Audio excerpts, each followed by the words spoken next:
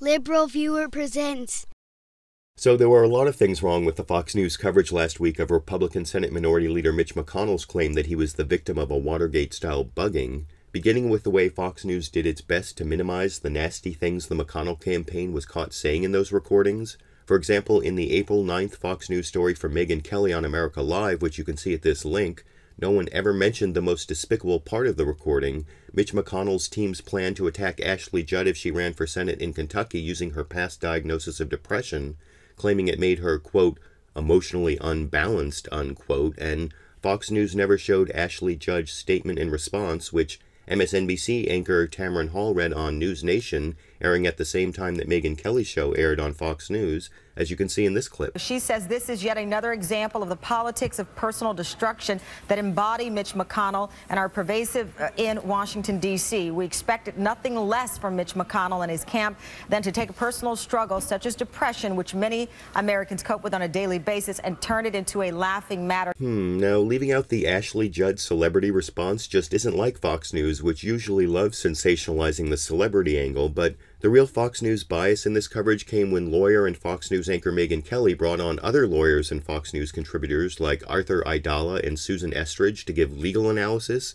including an attack on their fellow members of the press at Mother Jones magazine for publishing this possibly illegally recorded campaign meeting, beginning with the ironic criticism from Arthur Aidala in this clip. What about the responsibility of the magazine, Megyn? Their big comment is it is our understanding that the tape was not the product of Watergate-style bugging operation. Shouldn't they want to know that? Shouldn't they want to know if they're relying on criminal activity to publish a story in their magazine? I mean, isn't there any integrity left? Like, is it okay to commit crimes to get stories? I don't think so. I can tell you, I know Roger Ailes isn't telling anybody at the Fox News channel, yeah, don't worry, violate the law, just get the story, it doesn't matter. I know that's not the ethics of this company.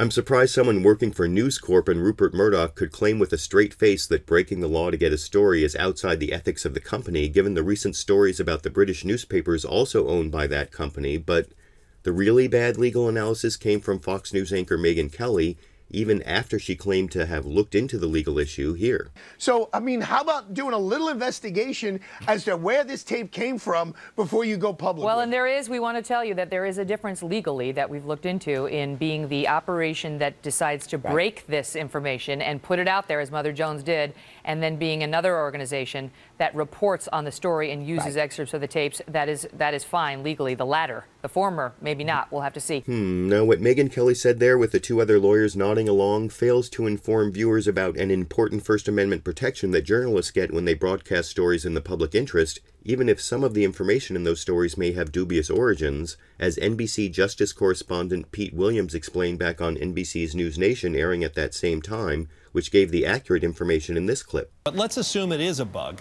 Then the question is, who made the recording, who leaked it, and then is there any legal liability for Mother Jones? Now, another part of the federal wiretap law would appear to say that anybody who discloses this knowing or having reason to know that it was illegally made may be violating the law, although I have to point out that in 2001, Tamron, the U.S. Supreme Court ruled in a case with somewhat similar circumstances that when it involves disclosure of a matter of public importance, the First Amendment shields any prosecution or legal liability for that person. And that's right. The Supreme Court decided back in 2001 that a radio station that broadcast newsworthy parts of an illegally recorded cell phone conversation between members of a local teachers union was protected by the First Amendment when no one at the radio station actually made the illegal recording because, quote, a stranger's illegal conduct does not suffice to remove the First Amendment shield from speech about a matter of public concern, unquote.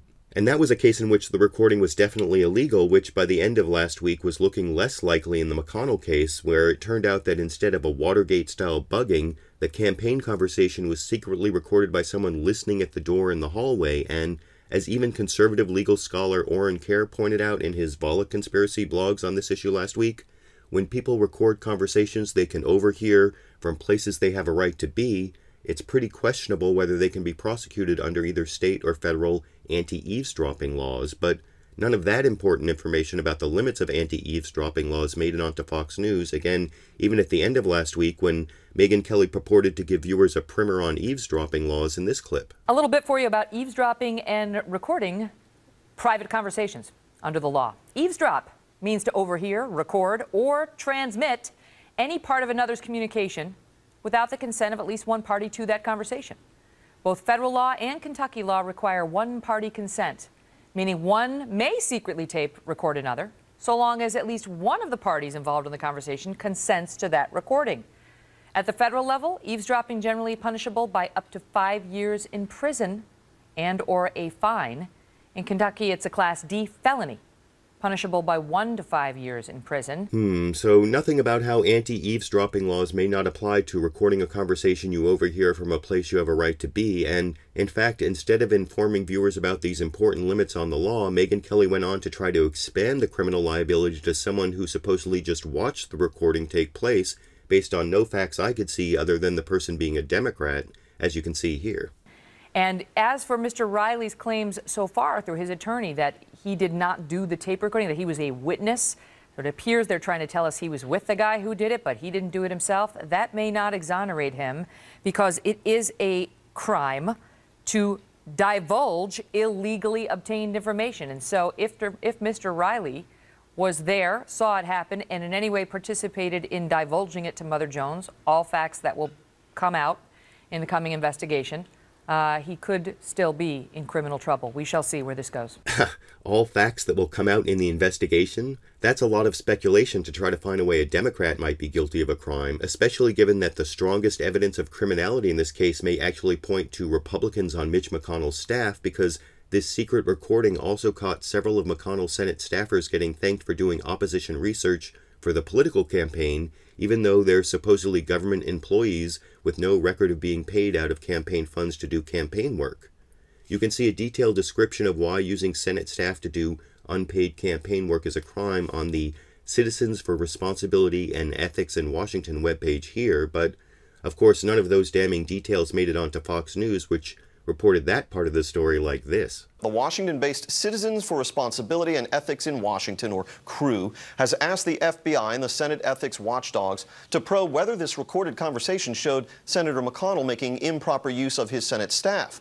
The Senate Minority Leader's aides note that representatives from CREW and Mother Jones both attended a secret meeting of liberal activists in Washington in January, at which McConnell was named as a prime target of their concerted efforts. So Fox News attacked the messenger without informing viewers about any of the details supporting the charge Republican Mitch McConnell used government-paid staff to do unpaid campaign work. When you compare that report to the expansive attempts to classify as criminal both Mother Jones magazine and those who secretly recorded Mitch McConnell's meeting, I think it's pretty clear that legal analysis on Fox News depends a lot more on who's a Republican and who's a Democrat than the actual law, but I want to know what you think. Is it more accurate to call what lawyers do on Fox News legal analysis or political spin? And regarding the legal issues with eavesdropping, should it be a crime for you to record a conversation you can overhear from a place you have a right to be? And should it be a crime for a magazine to publish newsworthy information that may have been illegally recorded by someone else? YouTube, you decide.